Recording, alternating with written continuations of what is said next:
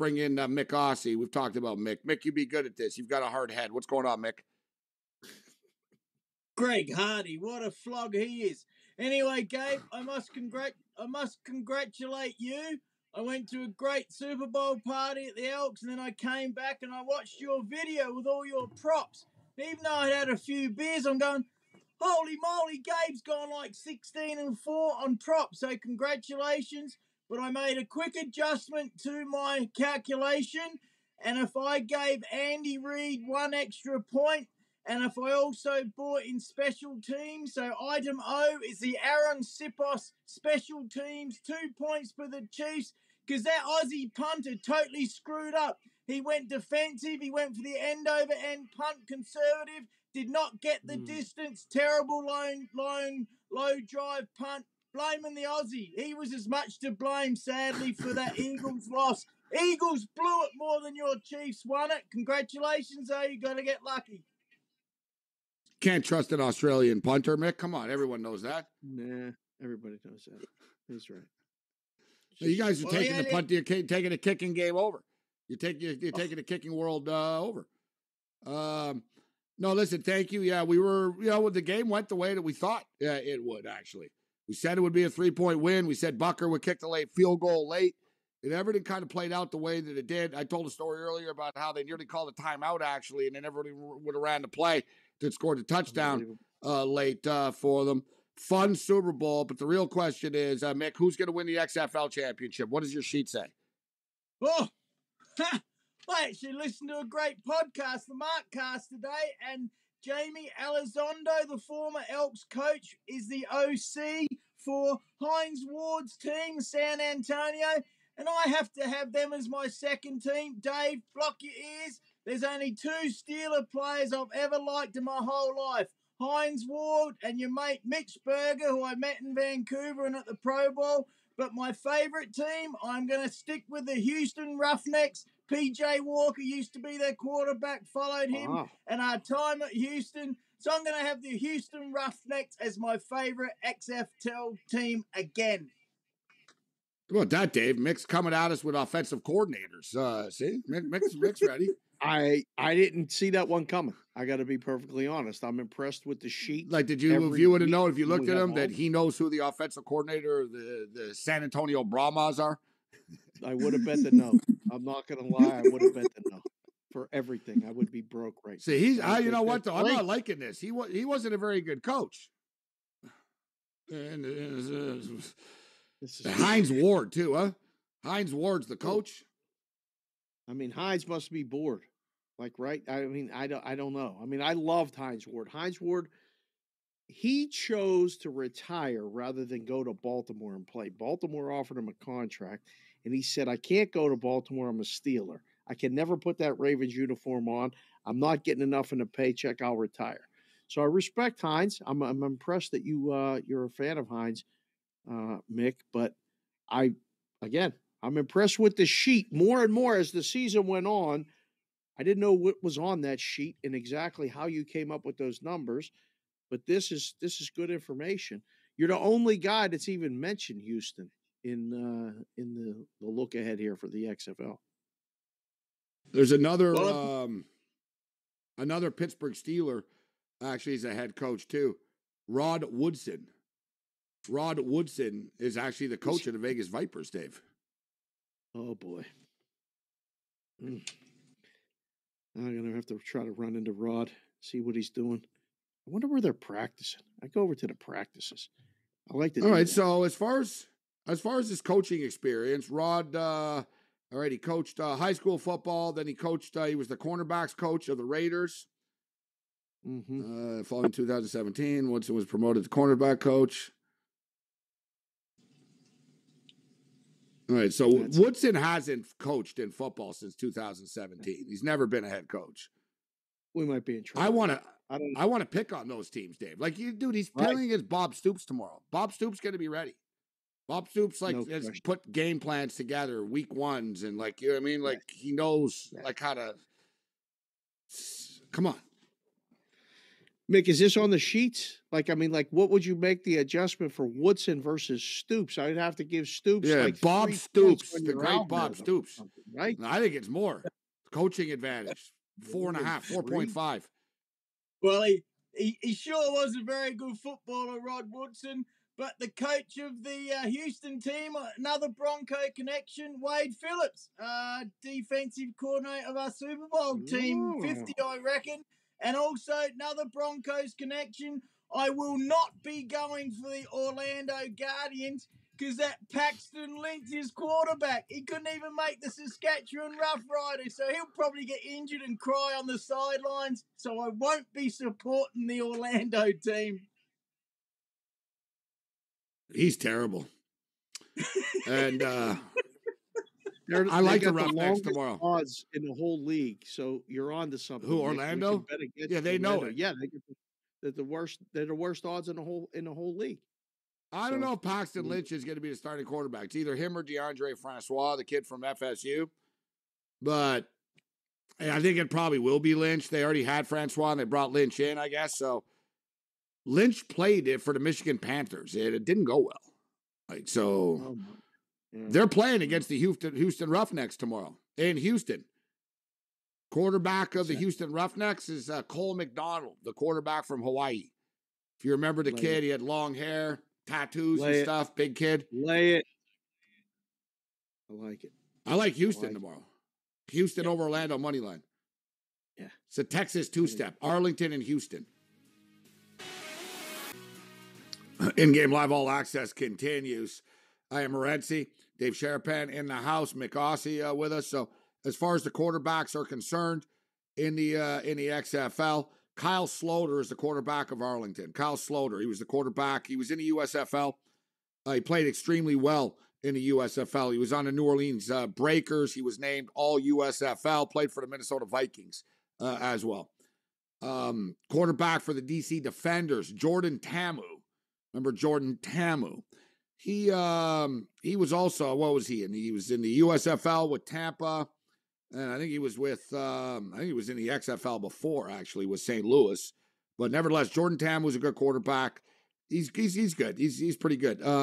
He's on the DC Defenders, although I don't think they're going to be great, the Defenders. We mentioned Cole McDonald's the quarterback of the Houston Roughnecks, former Hawaii Warrior. DeAndre Francois and Paxton Lynch, quarterback in Orlando. Everybody expects Orlando to struggle. San Antonio Brahmas, their quarterback, former Notre Dame Fighting Irish and Wisconsin Badger, Jack Cohn, is the quarterback in San Antonio. Hines Ward, of course, is the coach. Mick Aussie brought up the Wade Phillips is the coach in Houston. The great Bob Stoops is the coach of the Arlington Renegades. Head coach Jim Haslett of the Seattle Sea Dragons. And their offensive coordinator, Mick, is our boy, June Jones, former Hamilton Tiger Cat head coach. June Jones, Hawaii Warrior head coach, and SMU Mustang head coach, Atlanta Falcon head coach. June Jones is the OC there. I tell you what, there's a quality, they've got some quality coaches in this league. Quarterback of the Seattle Sea Dragons, Ben DiNucci. And everybody thinks, oh, Ben DiNucci's going to blow and stuff, but just because the kid wasn't good in the National Football League walking in off the street doesn't mean he won't light up the XFL. I'm expecting big things from Ben DiNucci and the Seattle Sea Dragons. Mick Aussie is preparing to go to the land down under. A lot of negotiations had to be done, Dave, with the government of Australia to let him back into the country. Much like Novak Djokovic. A lot of paperwork, a lot of a lot of red tape. Mick has powerful people. The question, are you going to be allowed to leave, Mick, when you know what I mean? You haven't been home in a little while. Are you allowed to leave once you get to Australia? You're going to get detained?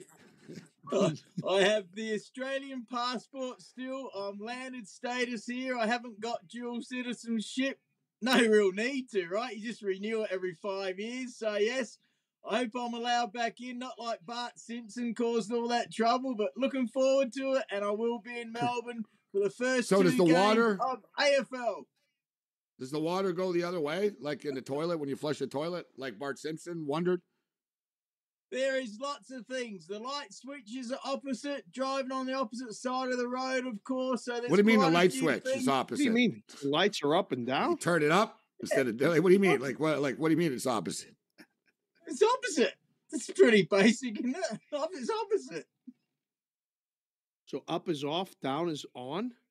Whatever's opposite, yeah, absolutely. It's tons of things. And I tell you what, Gabe, I'm going to have a little go at you. When Paul Bovey's saying he's eating kangaroo and you said it's a family show, kangaroo is eaten in pubs and restaurants. They breed kangaroos now for food, and a lot die because of the drought. So you got to get with it, mate. They're not Dave the cute agrees. We don't animals want to everyone hear thinks. about people eating kangaroos. I've never heard this before, and now I'm actually a little bit alarmed. I didn't even know you ate kangaroo. I felt the same way. I was like, let's just move on from eating the kangaroos, all right? Like, I like the No, they breed 'em. kangaroos. Like, They I breed 'em. feel bad now. Don't feel bad. I had no idea. I like ate the kangaroo burger about 35 years ago up in Darwin, up the top, just below there. And then probably 10 years ago, they're now growing farms where they grow kangaroos, and then you can get it in quite a few restaurants. And Paul Vovey put a great picture of his kangaroo steak meal. It was awesome. Wow. Okay. Yeah. Paul was complaining that it cost him. He said he spent a lot of money, $24 on it. I was like, yeah, high roller. Oh, wow. Jeez, right. I mean, jeez. That's what Arby's Okay. cost. Sonic costs $24 now, I think. Does Mick, if you get so the Mick, extra value meal, yeah. you're going to go. So you're going to Australia. So this is cool. We're going to be betting on the game. So you're going to Australia, and you're going to be at the opening match of the 2023 AFL season. Absolutely. It'll be Thursday night, Australian time, MCG. There will be a crowd, 90,000 probably, Carlton, Richmond. They have that game at the start every year. And then the Friday night will go as well. The reigning premiers, Geelong Cats versus Collywobble Magpies. So that will be a massive crowd again, probably 90,000. And that will be Saturday morning. Their time will be this time now. So I should be able to do the show at the same time. When's Saturday that? morning, Australian March time. 18th or 17th or whatever? What is that? March 16th, it says opening night. Oh, it is. Okay, yeah. Right now.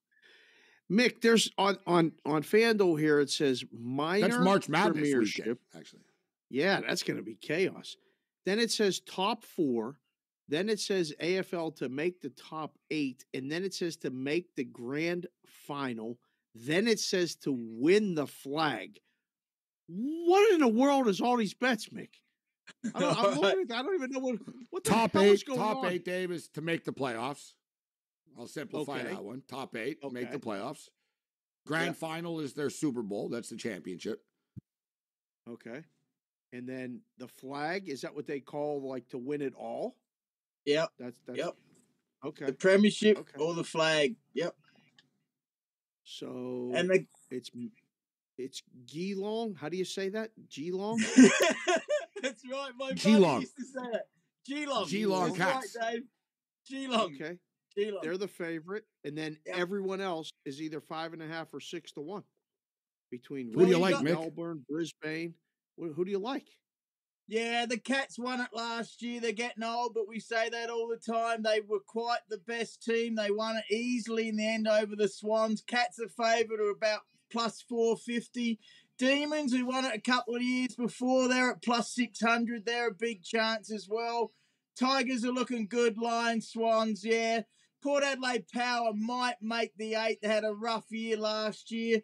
But the Gold Coast Suns at plus 300 to make the 8, that might be a bit of a bet because they're a young team on the up as well.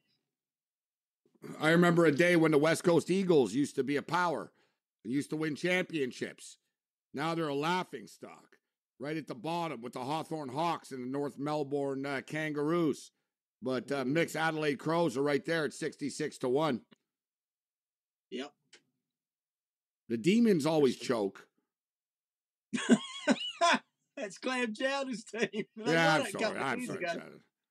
I guess you're right. It's a couple years. They do a bit, though. They do a bit. You're right. Yeah, they always have a They really have good. been. Yeah, they're good in the regular season. You know what I mean? They're a regular season team, but they did win that time. What about Dubsy Sydney Swans?